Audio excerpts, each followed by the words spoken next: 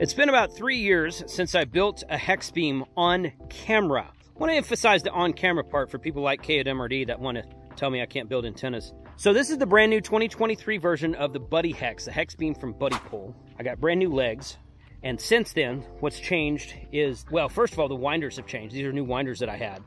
These are new winders that I got from Buddipole. 2 elements on that winder, 2 on that winder, 2 on that winder. Instead of the ring terminals, it now has loop terminals that we will put onto this mast after we build it. These are the same guy wires and guy rings that they had last time. He changed the tension, calls it a tensioner, Buddihex tensioner. He changed it to yellow from blue, and he put a neat sticker on the bag. So that ought to increase the gain by like 10 or 12 dB. This right here will be explained later for Don N5 SKT. And then, of course, we've got the Mastworks tripod. This is the 30-foot Mastworks tripod, and we're going to put this all together now, so stay tuned. All right, specifically for Don. Don had a good question. I like to tease Don. He's a good sport. But he actually had a good question. This is the mast, the center mast, in the Mastworks tripod. And this threaded top piece is for the original Buddipole Deluxe, the single element dipole that he makes. So what we do is we take this off, if I can do it with one hand, because I'm holding the camera with one hand. Right there. What we do is push that button in, take that off, and then the HEXBEAM, the Buddihex, sits on top of this. So we don't use this at all. And it's something I didn't include in my last video, and Don was asking about it because he recently got a HEXBEAM. HEXBEAMs are shipping, so be patient if you're on the waiting list. But it was a good question. It was something I didn't cover in my first video, so thanks, Don, for pointing that out. So what we do is we take the center mast out. This is the 7-section mast that comes with the 30-foot Mastworks tripod, and then we put in this build mast. And this is done specifically for people who are 5 foot 3 inches tall, like myself, who don't want to build the HEXBEAM when it's up here in the air. So you get to build the HEXBEAM from down here on the bottom, and then the HEXBEAM itself sits up 3 or 4 or 5 different feet like that. So you'll see that here in a minute. So stay tuned and keep watching for what it looks like when it's done. But this center mast right here replaces this piece that comes out of the middle of the tripod, and then we insert this piece here so that we can build it lower to the ground. So let's get started. Okay, step 1, well, step 3 actually, because we've already set up the tripod and mast. And these are the legs, and these go on first. This strap here is very handy because it holds everything together. And in the center of this is the center mast for the HEXBEAM, and these are the 6 legs of the HEXBEAM. So this all fits together really well. So I'm going to take these 6 pieces out, and he's got these wrapped around the center mast here, and that's okay. There's a couple different ways to wrap these. These are guy wires is what they are, paracord type material. There's a couple different ways to wrap these, and you can do it however you want to. But this is probably the most efficient. Yours is going to come this way, wrapped between here and here. Untangle it the way you want to, and when you're ready to pack back up, pack it back up the way you want to.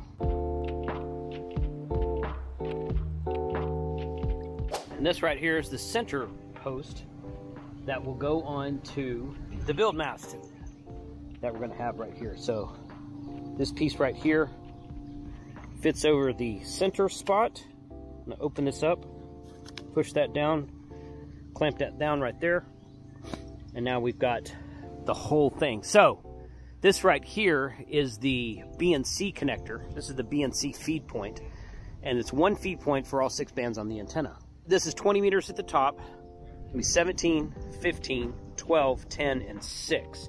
Now the great thing about the Buddihex is that this color black, gray, yellow, red, green, and blue is the same color for all of these wires. This is black and gray. These separators are black and gray. These separators are red and yellow, so that's the 20 meter right there. And these are green and blue, so you know which one goes where. And obviously the 6 meter one is going to be shorter of a wire than the 20 meter one. So it's easy to tell which one goes which. Now, what you can do, and I think what I'm going to do, because this is field day, right? 6, 10, 12 meters, and 17 meters. The yellow and the green one are not allowed at field day. So I think I'm just going to skip those. I'm not going to even put those on today. You could put all 6 on, you could put 1 on, you could put 2 on, you could put any combination if you want on.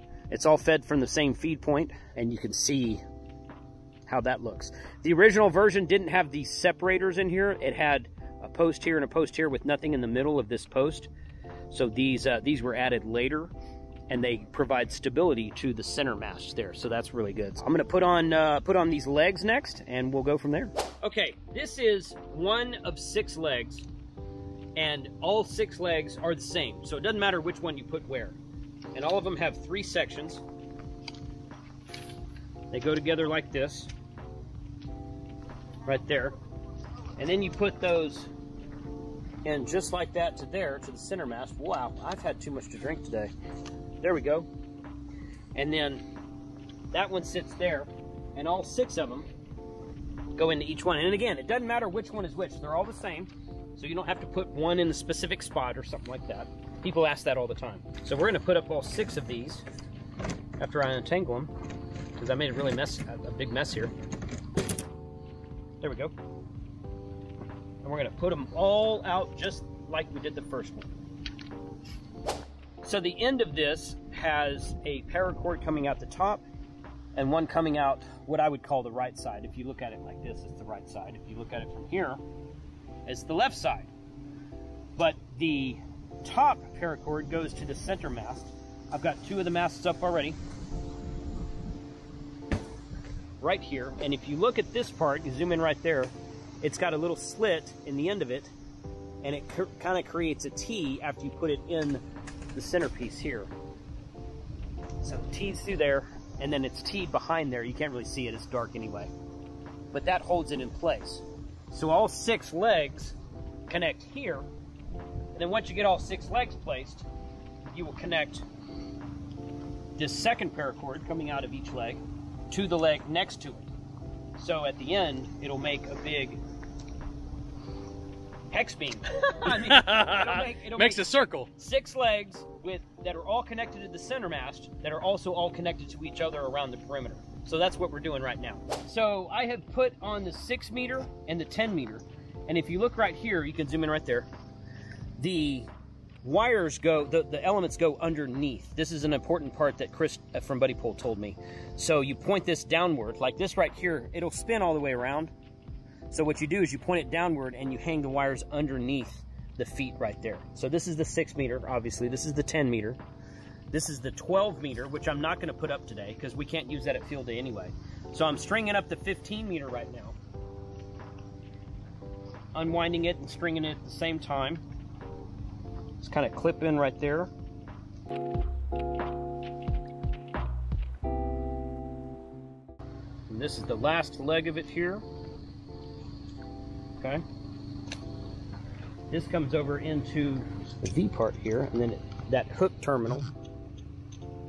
So before, we had the ring terminals on the end of the elements, and we had to take this piece completely off and put the ring terminal over it and then put this piece back. So with these hook terminals like this, like that, you don't have to do that.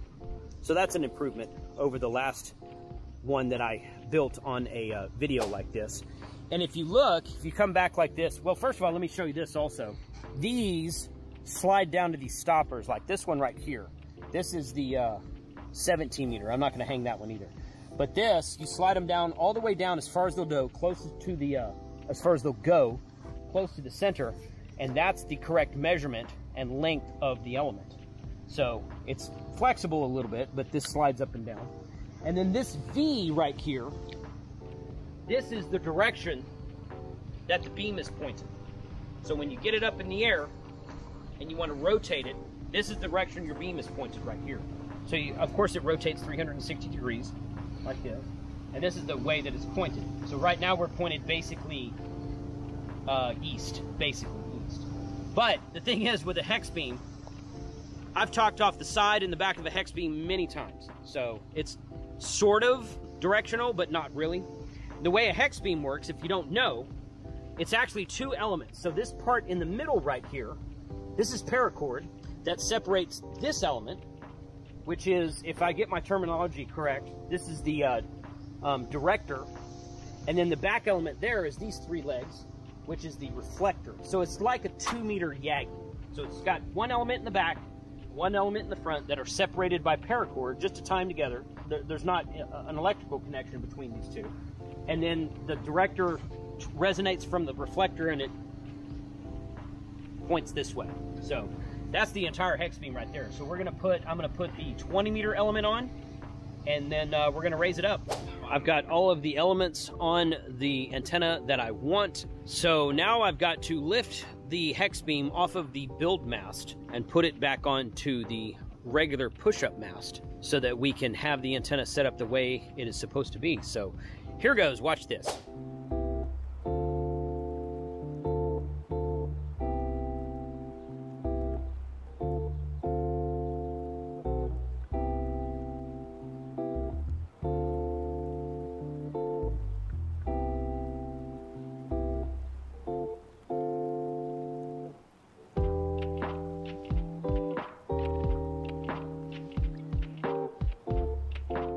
This is an oblong mast on the Mastworks, and it's supposed to keep it from, when the wind blows it, from turning around the mast. A lot of round masts, when the beam gets turned by the wind, it'll just kind of turn around the mast. This one's supposed to keep that from happening, and pretty much it does. It's got a little bit of movement, a little bit of play in it, but for the most part, it keeps it from moving. So now we just got to put it up. We need to do the guy wires now, so that's the next part. Today's video is sponsored by Kyle's Tackle Box.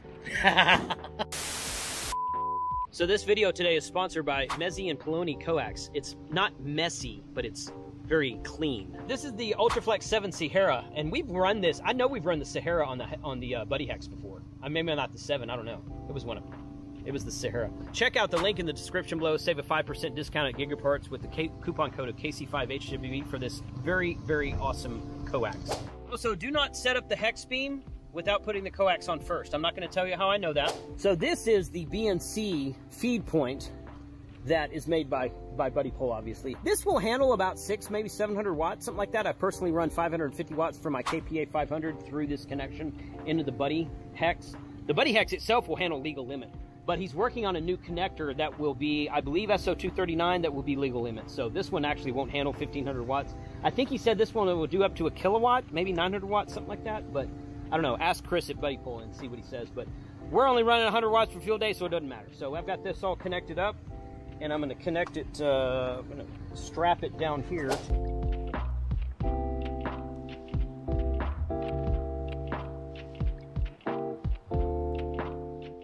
So the hex beam was pretty much a fantastic hit all weekend. Between it and the DX Commander, we were able to work all the bands we wanted to work, including 6 meters, which sadly was not really, we never really saw any activity on 6 meter FT8, so oh well. I tuned over there a few times, never really saw much, but it was on fire on Thursday when we were here. We were working some 6 meter FT8 Thursday night, and wow, I was hoping it would be like that for field day, but no such luck.